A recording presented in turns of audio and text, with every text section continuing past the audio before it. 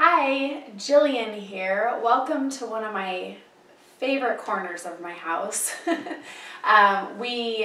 Long story short, we rented this house that we're living in for a couple of years, and it was just my heart's desire to one day, and I'm talking years and years and years and years, it's just this secret desire that I really didn't talk about much.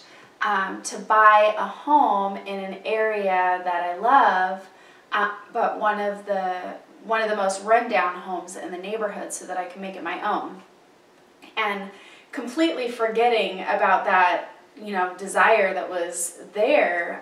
We lived in this house for a couple of years. We just couldn't buy, and then we worked really hard to position ourselves, and we felt it was time to buy, and we were about to buy another home, and I woke up from a dream that I know was a prophetic dream to get me to consider talking to the owner of the house to see if we could buy it. So long story short, we ended up buying this house, and we have amazing friends that have one project at a time started bringing my vision to life, and it was just one of those little young girl fantasy dreams where I just always wanted a little window seat. And so this used to be my office. If you look back at other videos, this was where my little chair sat. This was like an office / guest room, and we knocked down walls, and we were able to put in a double-sided fireplace and build this bench seat. So here I am, and it's raining outside. So anyway, that's a short little story for you. So hold on to those desires of your heart, because you never know when God's going to bring you there. It wasn't anything I tried to get to. It was just a matter of trusting, and God just takes us on these treasure hunts of our own heart, and all of a sudden one day we can look back and go, wow, you did this. So anyway, that's my little story for the moment, but that's not why I'm doing a video today. So last week's video was on what we believe, and really what is shaping our belief system. Is it, and I'm just going to throw out something I didn't mention in the video, but is it lies from the enemy? Is it the circumstances around us based on what we can do and our resources, or is our belief system based around God's word and God's truth?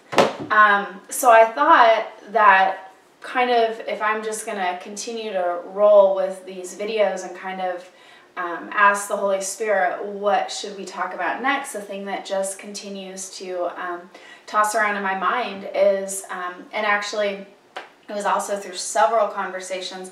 Actually, I find that I am in conversations with most people, and it all boils down to the fact that their thought life is their thought life is not within the parameters of God's word. It's, what are the words I'm looking for? I'm drawing a blank. Most people's thought lives are uncontained. They are running with the thoughts and feelings and emotions based on what they're seeing, and people, whether they've been a Christian their whole life or this is completely and totally new to them, this whole kingdom living God's way, understanding what His word says, and kind of bringing ourselves back into alignment with the way that things were actually made and created. I find that most men and women really, really struggle with what it actually even means to take thoughts captive. In order for us to understand our belief system and then bring our belief system back to God's design, God's will, God's plan, and God's truth, we have to start to take thoughts captive. And so I'm just going to read, this is like a fairly new Bible. It's super crispy, and all my pages stick together, so I don't normally read from it. But I wanted to read from the NIV translation today because there are two specific words that I'm going to continue to refer to, so I wanted to make sure that was in this scripture. So anyway, 2 Corinthians 10:5 says, let me get to it. Why do I feel like my vision's getting bad? This is not good. I'm not declaring it over myself that as you get older, you need glasses. I will not need glasses. Okay. We demolish arguments and every pretension that sets itself up against the knowledge of God. We take captive every thought to make it obedient to Christ.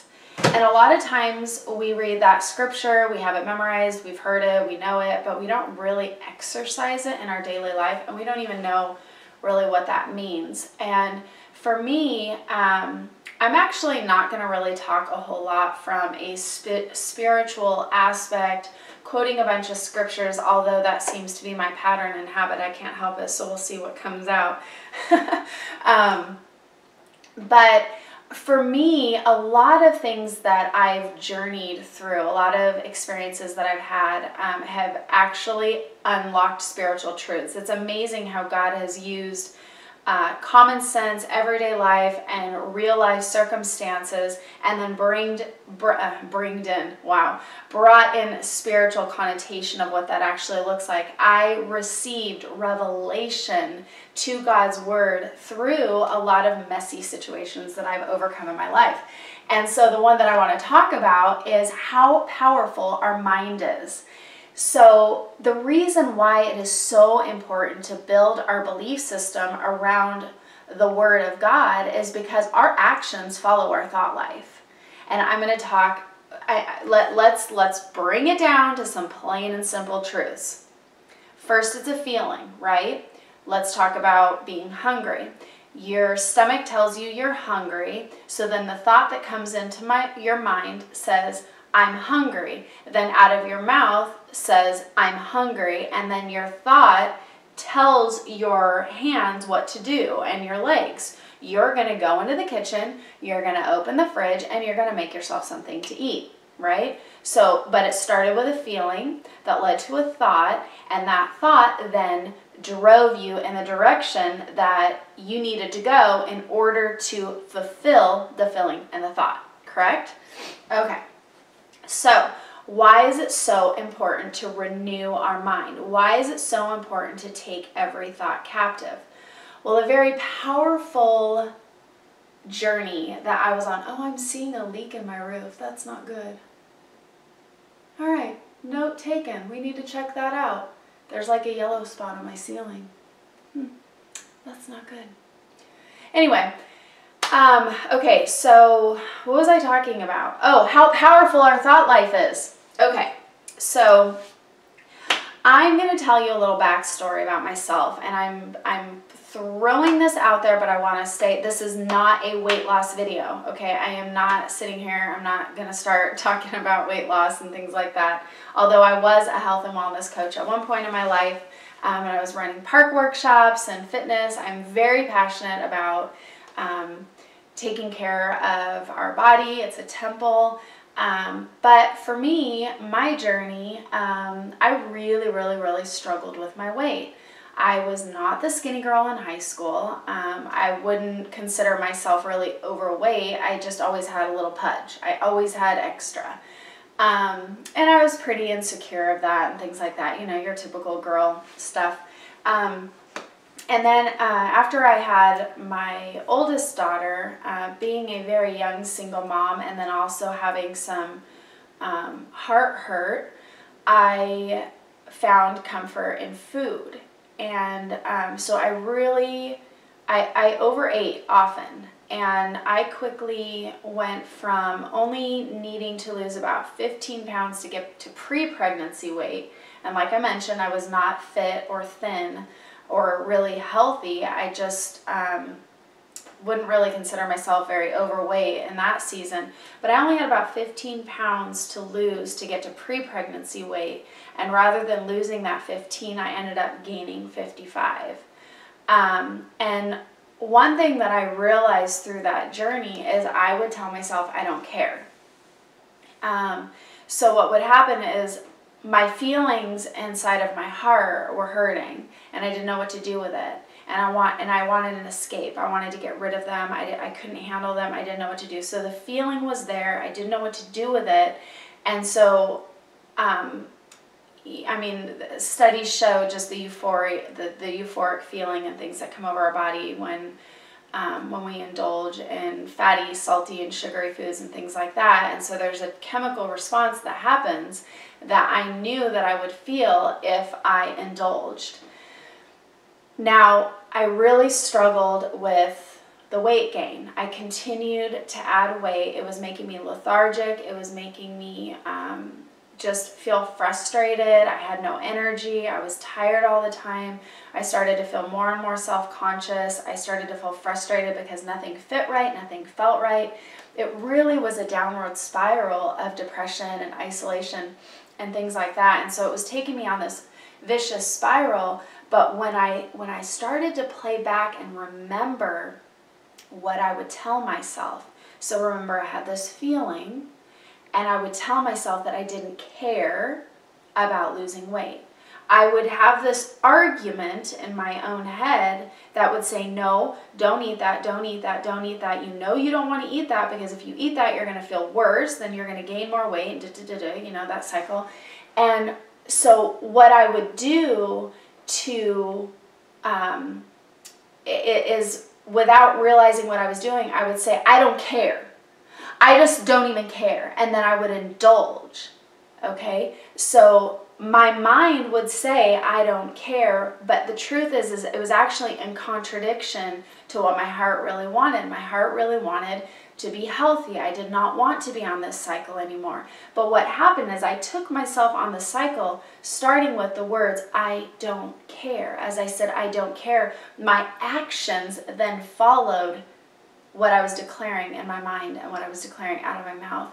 And it was in contradiction to what my heart really wanted.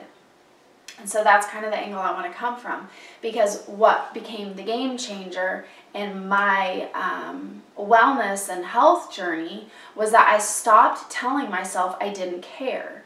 I started to take that thought captive and declare the truth that I did care. Now, that didn't change my heart feelings, that didn't change my taste bud desires, that didn't change anything, but what it did is it started to counteract my actions.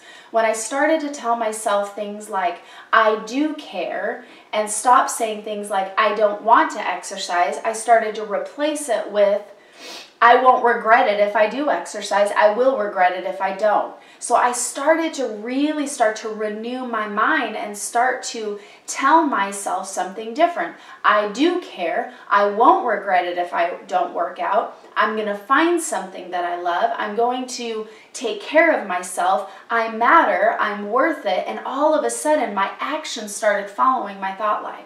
As my actions started following my thought life, I started replacing my unhealthy habits with healthy habits. Then I started to feel better. I started to realize that I had hurt in my heart that needed to be touched, and I invited my Heavenly Father to come into those wounds and those places of abandonment, of loneliness, of rejection, of inadequacy, of fear, and all those places that really was the beginning of the thought life that took me down a path that God didn't want me on. And so I want to relate that to just everything. Our minds are so powerful. The strongholds that come into our mind that hold us bondage to the freedom and the peace and the joy and the healing that God has for us is in the mind. And I'm not talking about spiritual warfare right now. I'm not talking about the lies from the enemy. I'm just talking about starting to connect and identify what thoughts are swarming in your mind that is causing your actions to then take you down a path that is not of God. We have to start renewing our mind. We have to start taking every thought captive. And I'll tell you, one of the ways that we can identify this in our own life is really start paying attention to the things that come out of your mouth. It says out of the abundance of the heart overflows the mouth, or something like that. I'm going to look up the scripture, and I'm going to get it written for you, and I'm going to put it on the screen so that you can know exactly what I'm talking about. And a lot of people will use this scripture to condemn or to judge or to criticize, but I want to use it as our gauge. I want to use it as your clue to identify the things that are coming into your mind, that are in your heart, that are in opposition of what God has for you.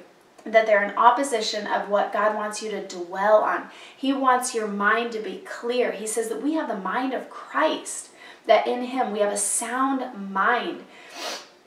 And if you don't have a sound mind, if you have a mind filled with confusion and chaos and lies and fears and worries and everything that is in opposition of what God has for you, then it's time to start taking them captive.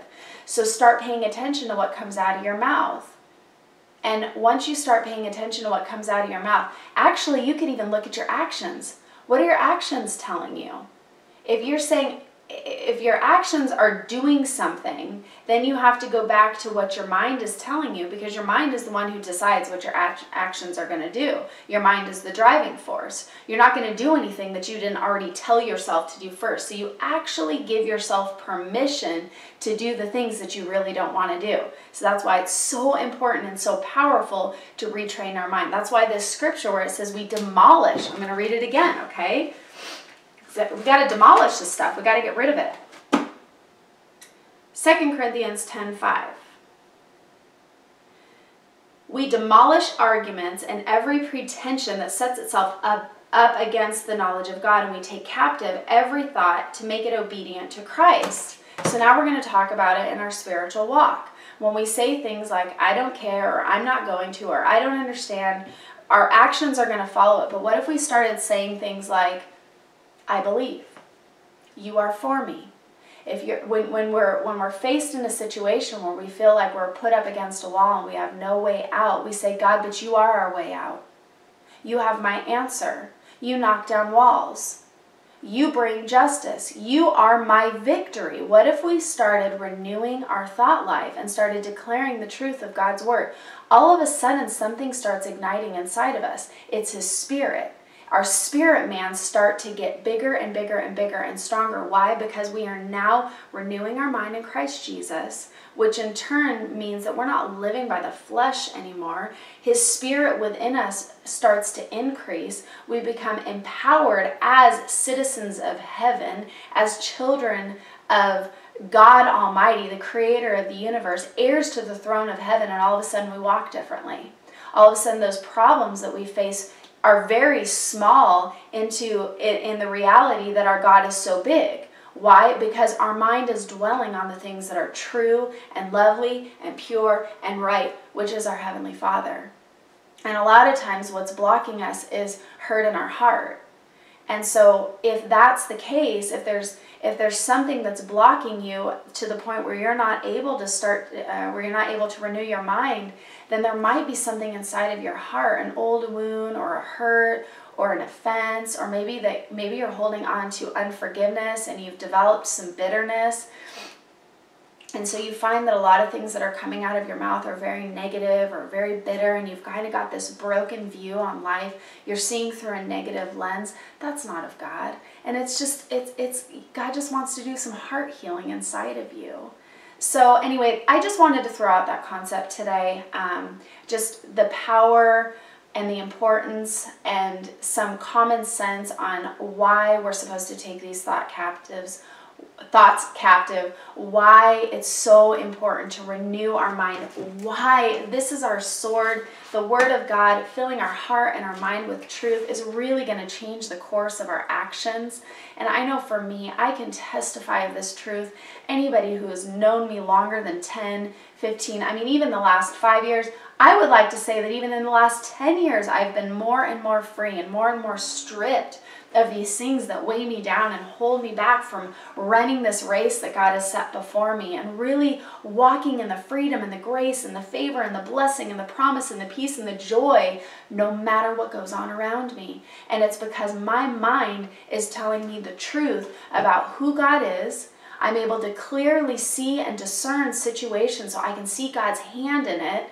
And then all of a sudden, the feelings that are over me are really God's covering, God's peace, God's joy, His favor, His protection, His blessing. And I'm able to walk through these situations and these scenarios with confidence that The world around me may shake, but I'm standing on solid ground. I'm standing on God's word. I'm standing on God's truth. So, and like I said before, when we renew our mind and we start dwelling on the truth and we have these thoughts that are now in agreement, in alignment with God's word, our actions follow what our mind and our heart is saying. And if our mind and our heart are in agreement with the truth of God's word, then that's where we start walking this this spirit life, because now the Spirit is taking over. We're no longer walking in our own strength, we're walking in His strength, because we know that when we don't have it, when we're out of resources, we're going to call upon His name, because that's the thought that now comes into our mind. I don't know what to do. What do you say, Father? And all of a sudden we tune into that still small voice on a regular basis. It's a game changer. So, renewing your mind, taking every thought captive. I hope that this opened up your scope to a greater understanding of what that scripture means, what it looks like, and how it could be a turning point in your life. And then I also wanted to throw out a reality that sometimes it's so unfamiliar. Our minds have been without a leash for way too long, and we actually don't even know where to begin. It feels like a jumbled mess, and we're going, well, I don't even know what I'm thinking about half the time, and we don't know what it means to take every thought captive. We're having a hard time identifying and connecting. Then I would just encourage you maybe to go get pastoral support or a solid friend who's got some discernment and wisdom, and you know that they're anchored in the word. You can see the fruit in their life that says, you know, this person is really, their life is a reflection of what it looks like to live this journey according to God's word instead of the flesh and the world and things like that. But also I have a ministry called Iron Bridge where this is what I do. I meet with people one-on-one, either through the phone, or if you live locally, we can meet up in person. And we start to really untangle the mess and start identifying where there's strongholds in your mind, where you might be believing some lies, where God just needs to come in and do some heart healing. And so I enter into these one-on-one sessions with prayer, and then the Holy Spirit just kind of guides us, and through the course of conversation, the Holy Spirit starts highlighting where these areas might be in conflict to what God has for you, and then we walk you to your freedom and your breakthrough. So I just wanted to throw out those thoughts to consider, and I just pray that the words that God put on my heart today met yours. Be blessed. Okay, that fireplace was hot. I forgot how hot it gets because I haven't sat in this actual corner in a while. Whew, I was dying with that video, but I was like, should I get up? Should I turn it off? Should I keep talking? Oh my gosh. But yeah, okay, so I feel better now. I almost needed to open a window and it stopped raining too. Anyway, I wanted to jump on here and close out this video with some information. The ways that you can stay connected, learn more about me, learn more about this ministry. So I'm going to put my website up on the screen, jillianahonen.com. But I'm also going to put all of the links in the description panel of this video so it's nice and easy. I'm going to do Iron Bridge, a way to contact me. My website, and social media. Socialize with me. That is way fun to connect on a more personal level. I'm on Facebook, Instagram, Twitter under Jillian Ahonen. And I'm going to put all of those links in the description panel. But I also wanted to remind those of you who do not already know, we have a free mobile app. It's awesome. So we've got minute inspirations, we've got anything that I write, videos that I post, more on this ministry, Iron Bridge. If that interests you, you can read and learn more about that one. And you can contact me through my website or through my app. It's really cool. And then there's the inbox in there that will give you the notifications of anything new that I post. So it's literally all at your fingertips. Super easy and awesome. So go ahead and download that. And don't forget to subscribe to this channel so that you can stay connected to me and in the know. Be blessed.